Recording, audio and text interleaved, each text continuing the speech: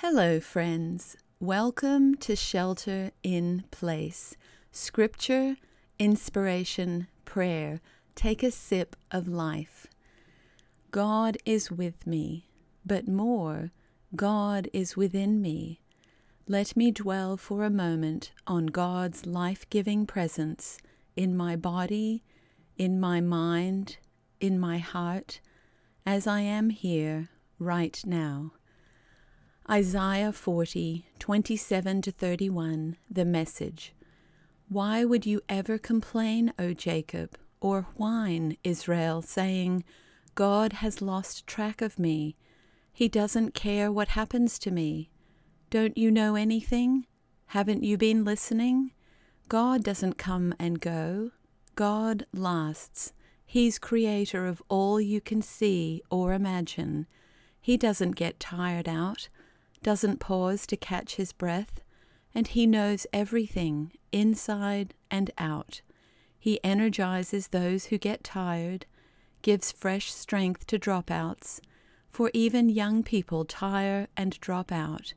Young folk in their prime stumble and fall, but those who wait upon God get fresh strength. They spread their wings and soar like eagles.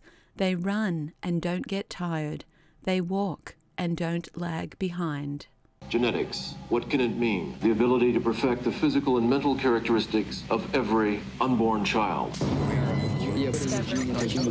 genetic engineering. To choose the gene. In the sense of society.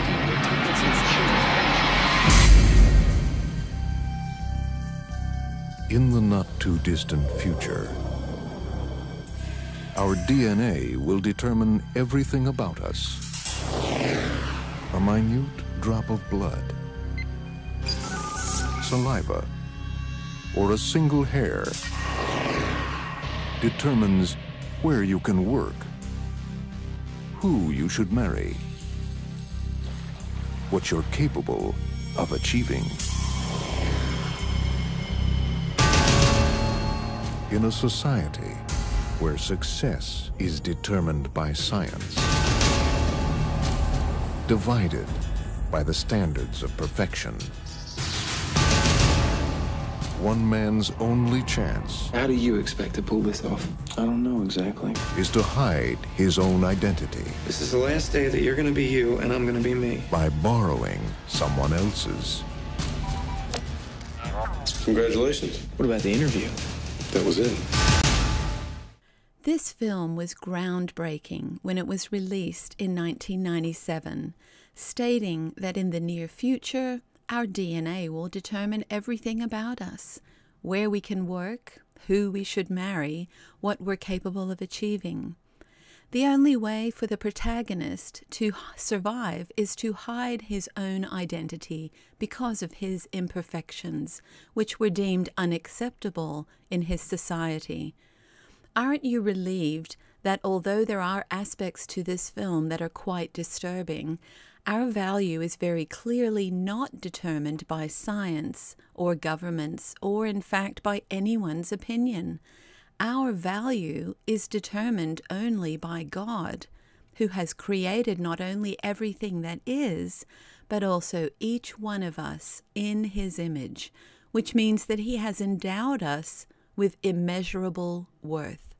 There are no degenerates found anywhere among the members of the human race. Every child is deeply loved and wanted by him. Not one is a mistake or an unexpected surprise to him. God will never lose track of you or of anyone else. He loves each one of us without limit and very much cares what happens to us. He values each one of us as priceless treasures, deeply loved children, no matter how we are labeled or measured by other people or systems. Wait upon God and get fresh strength from Him. You don't have to be perfect to be loved. You are loved just as you are because God created you in His image. That's good news. Almighty and eternal God, so draw our hearts to you, so guide our minds, so fill our imaginations, so control our wills that we may be wholly yours, utterly dedicated unto you, and then use us, we pray you, as you will, and always to your glory and the welfare of people, through our Lord and Savior, Jesus Christ. Amen. Thank you for joining me. See you next time.